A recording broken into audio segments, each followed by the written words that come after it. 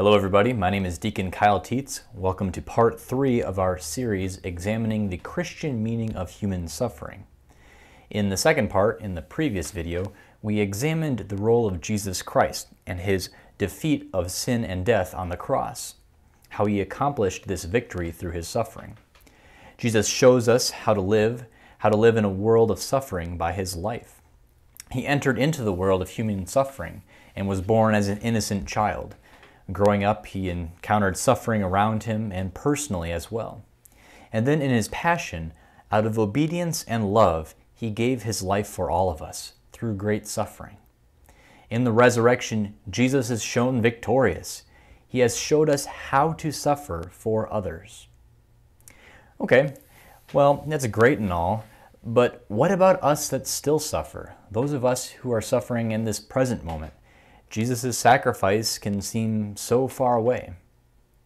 Well, we'd say now that human suffering has been redeemed. It has been given an objective meaning. And each of us is called to share in the suffering that accomplished our redemption. John Paul II says that human suffering has been raised to the level of redemption. So today we're going to explore how our suffering can be joined to Christ, how we can participate in the act of redemption and the continuing work of Jesus in the world. As Christian disciples, we know that we continue the mission of Jesus Christ. With Pentecost, we have received the Holy Spirit to continue the plan of salvation in the world. Our mission, the work of the church, is to continue the work of Christ. The church is the ongoing incarnation of Christ to the world. Now, this work of the church will require our suffering. And it is precisely through suffering that the continued work of Jesus Christ will be accomplished. As we begin our reflection today on how to unite our suffering with that of Jesus Christ, we're going to have St. Paul the Apostle as our companion. Now, St. Paul the Apostle to the Gentiles wrote numerous letters that found their way into the New Testament. And in 2 Corinthians, St. Paul gives us a description of the sufferings that he personally encountered as a Christian disciple. Here's what he says. 5 times I received 40 lashes minus 1. 3 times I was beaten with rods. Once I was stoned. 3 times I was shipwrecked. I passed a night and a day on the deep, on frequent journeys, in dangers from rivers, dangers from robbers, dangers from my own race, dangers from the Gentiles, dangers in the city, dangers in the wilderness, dangers at sea, dangers among false brothers, in toil and hardship, through many sleepless nights, through hunger and thirst, through frequent fastings, through cold and exposure. And apart from all of these, there is the daily pressure upon me for my anxiety of all the churches. This was a man who was acquainted with suffering.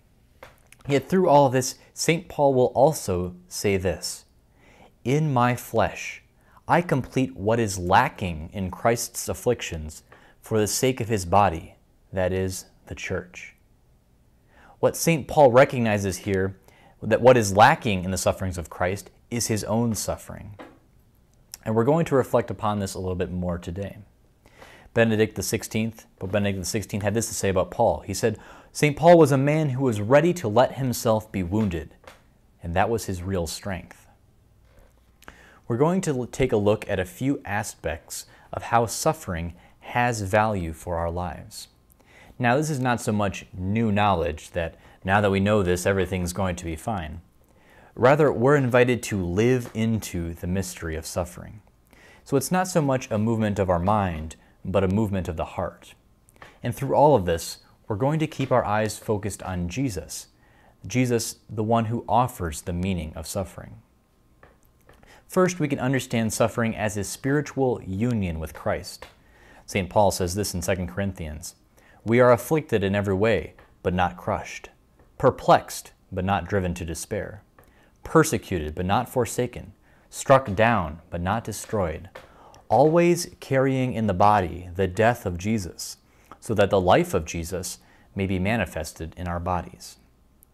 Jesus died for us. It's not just a far-off notion, but something St. Paul felt could be held very closely, something very interior, lived in his personal experience. If we allow ourselves to trust in Jesus, we can rediscover our sufferings through faith. And in doing so, we rediscover ourselves through suffering. Ultimately, we realize that we're called to conform ourselves to Jesus. Jesus who is the image and likeness of God. And we recognize that the image of God in Jesus is Jesus crucified, suffering, but also Jesus resurrected. St. John Paul II, in his letter, has this to say as well. When this body is gravely ill, totally incapacitated, and the person is almost incapable of living and acting, all the more do interior maturity and spiritual greatness become evident, constituting a touching lesson to those who are healthy and normal. How through our weakness, how through our suffering, we can unite ourselves with Christ. Again, we'll bring up the example of St. Francis of Assisi, who prayed to God to receive the stigmata, a sign of the love and suffering of Jesus Christ. He bore it in his own body. We also understand that we can suffer for others. When St. Paul says that he's completing the sufferings that are lacking in Christ, it's not as if Christ's sacrifice were incomplete.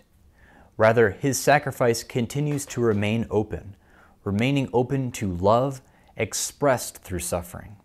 So the essence of Christ's suffering is that it be unceasingly completed, that through our lives we might continue the work of Jesus. St. Paul says this to the Romans, I appeal to you therefore, brethren, by the mercies of God, to present your bodies as a living sacrifice, holy and acceptable to God, which is your spiritual worship. I think of the example of parents giving of their time, energy, their own livelihood for their children, taking on extra work, giving that extra energy, love. Sometimes the aching, the tiredness can set in and really felt. There is suffering, but it is suffering out of love. When we suffer, especially after we have gone through suffering, we are driven to help others, especially those who suffer in similar circumstances. And this opens the door to solidarity. Think of programs like Alcoholics Anonymous, where one who has suffered in this particular way might share their experience with others, helping others to move forward and overcome their experiences. Suffering also demonstrates a certain maturity. It helps us grow in maturity as members of the church. As members of the body of Christ, it's not just as if we're baptized and then we get a free pass into heaven. We must take responsibility for ourselves and for those around us. Suffering guides us into fuller membership in the church. It helps us to claim that responsibility. And more so, suffering is part of the mission of the church. In the Acts of the Apostles, we hear that through many tribulations, we must enter the kingdom of God. To share in the sufferings of Christ is to suffer in the kingdom of God. So that self-sacrifice, that suffering for the sake of others, for the church, is what ushers in the kingdom of God, is what joins us into the kingdom of God. We develop a maturity, a responsibility, so as to enter the kingdom with Jesus forever. As we saw in the Old Testament, suffering can be a test, a trial, even a very hard trial at times. But in suffering, we encounter the paradox of weakness and strength. We are reminded that we need to trust in God's strength and not ultimately on our own. We are reminded that we are created by God. We are not the creator. St. Paul recognizes this in 2 Corinthians. He says, I will all the more gladly boast of my weaknesses, that the power of Christ may rest upon me, showing that it is not his power that he is working with, it is the power of Christ working through him. So suffering can be a sort of spiritual tempering for us, where we are made weak to reveal the power of God. Think of a sword being forged in a fire, where it is ultimately the skill of the blacksmith that brings it about. And the sword is brought low, is heated, is hammered, is made brittle for a time until it is finally shaped and honed and brought out, an effective product at the end. St. Paul will also say this to the Romans. He says, more than that, we rejoice in our sufferings, knowing that suffering produces endurance. Endurance produces character, and character produces hope. And hope does not disappoint us, because God's love has been poured into our hearts through the Holy Spirit, which has been given us. Strength made evident through weakness. In a similar way, suffering opens us to the salvific powers of God. It was only through Jesus' weakness and suffering on the cross that came the resurrection. In a similar way, all human sufferings can be infused with the same power of God, manifested on the cross and revealed in the resurrection. So to suffer is to become susceptible, open to the working of the grace of God. St. John Paul II says this, "It is suffering more than anything else which clears the way for the grace which transforms human souls." Suffering has a way of rooting out all that is sort of extraneous in our lives, of clearing the way, of softening us, making us low at times, but in such a way that we can receive the grace of God. God has confirmed his desire to act through suffering, evidenced on the cross. In a similar way, he can act in our weakness, in our lowliness. St. John Paul II, in his apostolic letter, will say that we might even find joy in suffering, which seems like a crazy thing to say right off the bat.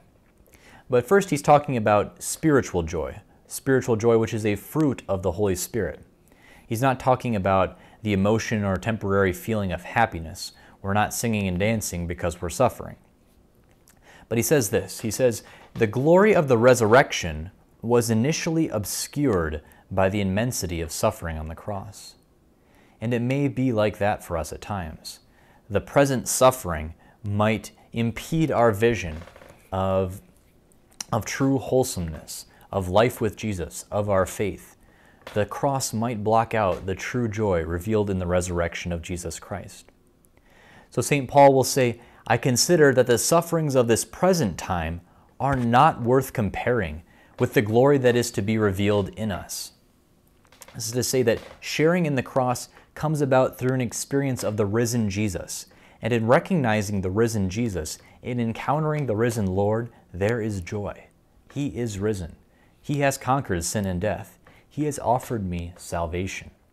What is more, true joy is found in overcoming the sense of the uselessness of suffering.